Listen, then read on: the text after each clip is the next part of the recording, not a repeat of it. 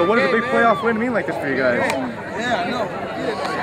Flattered, you know. I'm really happy for our team, all these seniors out here. I appreciate everything, the fans that came on to support us for this long drive out here.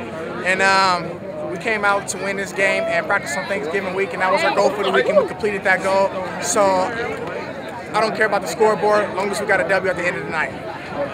The last game-winning drive when you guys went out there, what was going on through the offense's head? Oh, this was it. I told him, I said, listen, it's simple, fellas.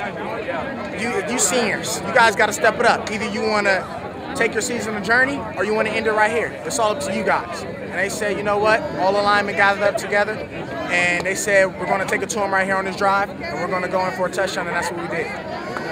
Well, what are you guys going to do to prepare for your big game next week? Big game next week, do what we do. Hit the books, study our scouting reports, practice really hard. We had a great practice tempo this week, and we're going to carry that over to next week, and we're going to bring it to them at home. So what can we expect from your team for the rest of the season? That anything can happen. No matter how much are we down by or how much time is left, anything is possible, and we can get it done as a unit. Do you have any shout-outs you want to make for me?